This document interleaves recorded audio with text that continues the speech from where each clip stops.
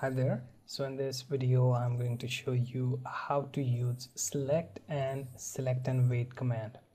So I have this demonstrational page where I have drop down list, checkbox and radio button, and we are going to use select command to select a particular value from drop down list.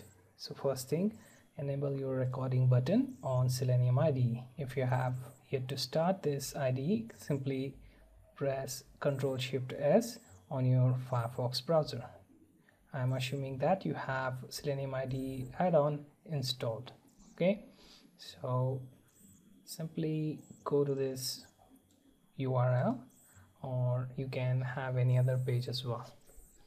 So what you have to do here is turn on a record button and then select an option from this drop down list. Let's say option 3, and you'll find that your Selenium table tab has options, or you can say commands, set of commands selected here. First is going to this specific page, okay, and second is it will point you how it selected your drop down list. So first it checked for ID and then label 3 is selected.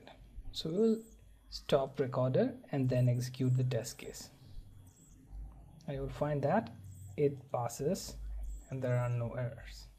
So there are multiple ways to set your drop down option. You can also select index other than label.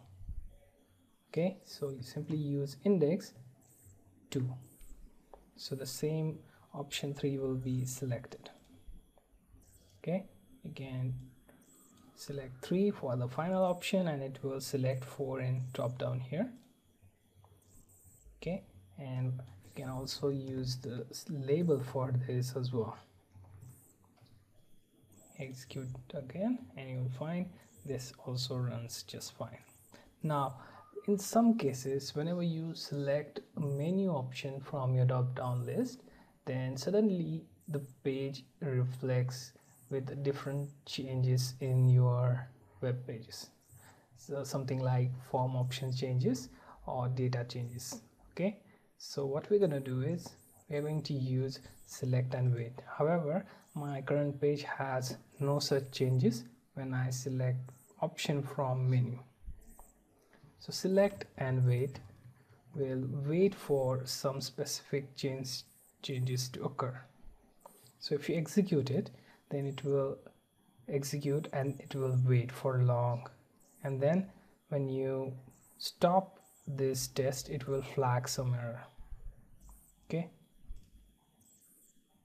so this is how I stopped it, and you can find that it shows interrupted and test case failed. So only when you have some additional conditions running when you select, then and only then use select and wait.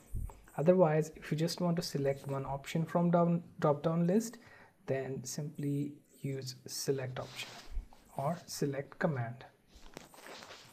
So I hope you found this video helpful. Thank you.